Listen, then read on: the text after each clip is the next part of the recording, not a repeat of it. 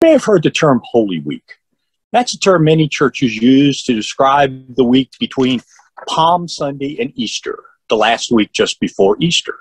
It's also the last week of Lent, though it's the 40 days leading up to Easter, that many churches use to recognize and focus on the 40 days Jesus spent in the wilderness resisting temptation. And that's the reason many Christians will give up something for Lent. Now, that's not to earn credit in heaven or anything like that. No, it's about our own spiritual lives. If, for example, I give up chocolate, which is really difficult, every time I think about getting a chocolate bar, that reminds me about what Jesus did. It connects me again with Jesus in a different way. Or even better, if I say I'm going to try to give up returning nasty comments with nastier comments, that certainly brings my spiritual life to a new level and makes the world a tad bit better. Well, Holy Week begins with Palm Sunday. That's the Sunday in which we remember Jesus' triumphal entry into Jerusalem.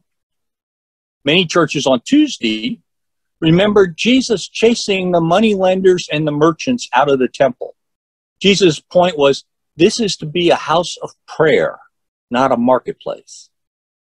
Thursday is called Maundy Thursday. And now, there's nothing secretive or anything about that word. It simply means commandment, because it was on Thursday that Jesus said, a new commandment I give unto you, that you love one another as I have loved you. Then comes Good Friday, the day upon which Jesus was crucified, and that raises questions about why we would call it good.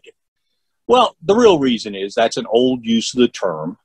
In the past, good frequently meant holy or pious.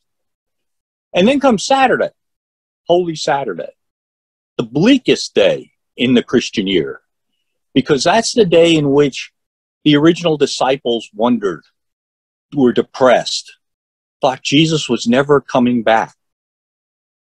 And of course, then that takes us right into Easter, the day we remember that hope did return to the world, that love is the way, that God's love for us is what matters.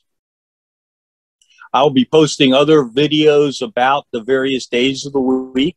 Please like our page and message us so that we can make sure you get copies of those videos too. Please join us at St. Joseph's for all our Holy Week services and walk the path Jesus took from acclamation to crucifixion to resurrection.